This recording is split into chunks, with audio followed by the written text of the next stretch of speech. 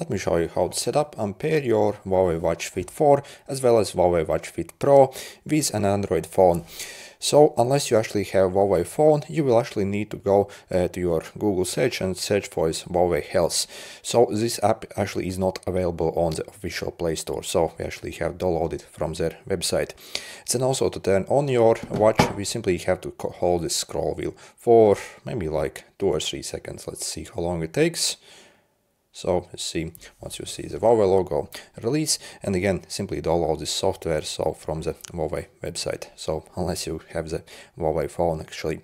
So then select your phone brand, or you can also click other over here. Okay, and click install over here. It will essentially download this Huawei Health app. So download via browser. Okay, and simply wait. Then on the watch itself, as you see, you can select your language over here. Let's do that. So, and simply leave your watch aside. So we have the app downloaded. Let's open it up. Okay. By the way, also on some phones, it might ask you to enable this installation from like third-party apps essentially. So it might show you this pop-up basically. So simply accept that. Let's click open.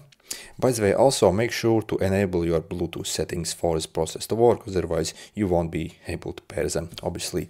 Then select your region over here. Click next, next, next, obviously. And also we will also need to log in our account basically. So yep, allow all these access to your notifications and all other permissions, really everything it asks basically. Then before we are able to pair essentially this device, so let's click over here. So yep, allow, it will already find it. Let's click connect, but it will ask you to log in into your account as well. So yep, we actually need Huawei account. So either click register here, or yeah, sign in with your existing account over here.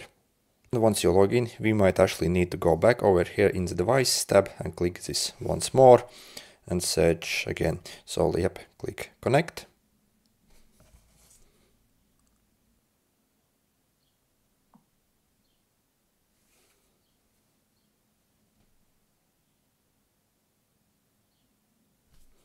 Okay, to ask you the pairing request.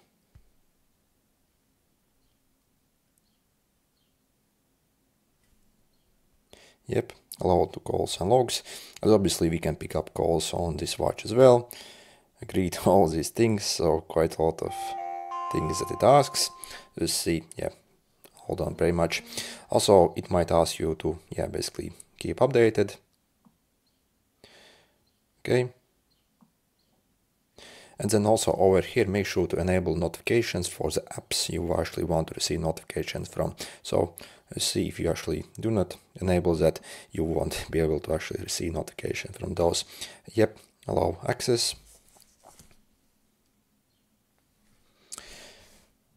Okay, so we actually do not need that, so do not pay for that. So there's no need for that. Okay, and then it's pretty much ready to use. So it will also give you a quick tutorial over here on how to essentially use a watch. So it might even, yeah. So and then it's pretty much ready.